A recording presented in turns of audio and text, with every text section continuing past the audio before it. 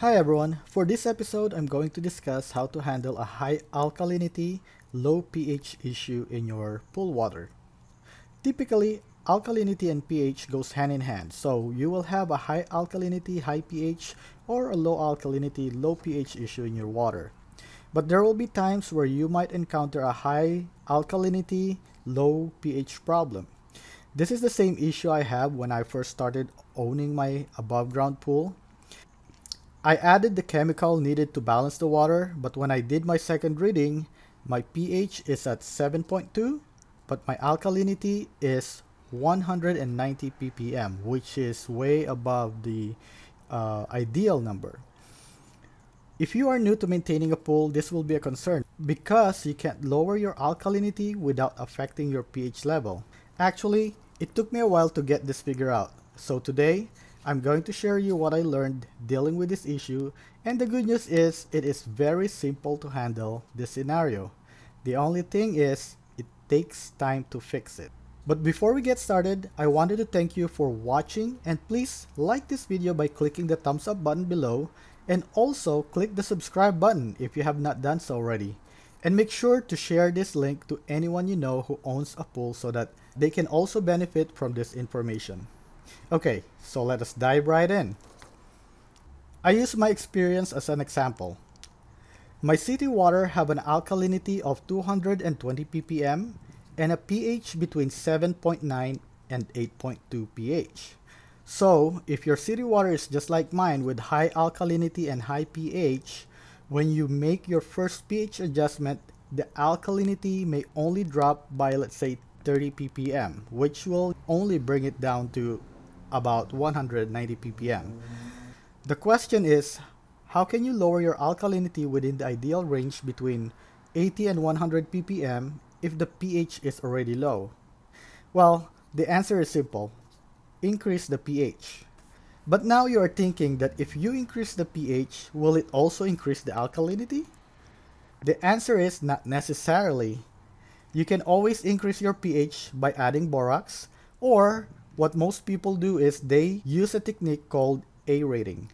Aerating is done by creating a fountain effect or simply splashing the water. When the water caught air, it will increase the pH without affecting the alkalinity. To handle this issue, what you will need are, number one is time. You will need some time because this process may take at least a couple of days or a couple of weeks depending on how aggressive you will be in aerating your water to increase the pH level faster, and also in lowering down the pH. Number two, you need ingenuity. You can simply let your kids splash around in the pool for a few hours, or you can use or make something to create that fountain effect in your pool water. You can also buy something like a solar fountain from Amazon, or simply put a fan facing the water so that it agitates the surface of the water 24/7. Third is muriatic acid. Muriatic acid is the only chemical you will need to bring the pH down, which will also bring down the alkalinity level. Number four is a pool calculator app. A pool calculator app will give you the exact measurement you need to add to your pool, because every time your alkalinity changes, the measurement that you need to put in changes as well. Number five is a pool test kit or a test strip. This will help you test your alkalinity and pH level. So, you have the time, ingenuity, muriatic acid, a pool calculator app, and the test strip. What's next? Step 1, you will need to fill up the pool with water to its highest level. You need to do this because you don't want to add any water to your pool until you reach the alkalinity number that you want. Because every time you lower the pH level of your water, the alkalinity will only go down by 10 to 50 ppm depending on how aggressive you want to be. So the average reduction is about 30 ppm. Step 2. Raise the pH level up to 7.8 or higher by using the aeration method. Step 3. Using the pool calculator app, check how much muriatic acid you will need to add to lower the pH level back down between 7 and 7.2. As your alkalinity level goes down, the amount of acid that you will need to bring down your pH will also go down. So you want to make sure that you test the alkalinity level and the pH level for each cycle. When you add the muriatic acid, make sure that the filter is running on its highest level. Also, if you look at this picture, you will see that the wider the range between the pH level, the more acid you will need to add. The more acid that you will add will equate to a larger alkalinity level drop. The suggested pH level is 7.2. That is so that you can continue to enjoy your pool while you are working on adjusting the alkalinity level. A pH of 7 is basic water, and everything below that is considered acidic, so I will not really go below 7 when making the adjustment. Step 4. Test your pH and alkalinity after enough time have passed.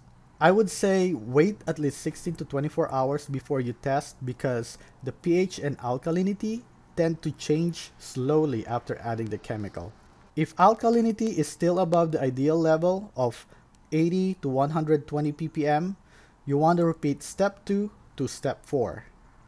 Now, if you reach the ideal alkalinity range, then you are done. As you go through the process, note that the closer you are to the ideal range, the longer it will take to raise the pH level and the harder it is to raise it higher. In my experience, anything above 190 ppm alkalinity, I can easily go above 8 pH within 24 to 48 hours. But once the alkalinity reaches 180 or below, I can't go over 7.8 pH anymore at the same amount of time. For my setup, an alkalinity range between 90 and 110 ppm gives me the most stable pH. Those numbers might be different for you because every pool setup is different, but I think that is the sweet spot for most pool owner. So that's about it. I hope that you found this video helpful and that you decided to click the like and the subscribe button. Thank you for watching.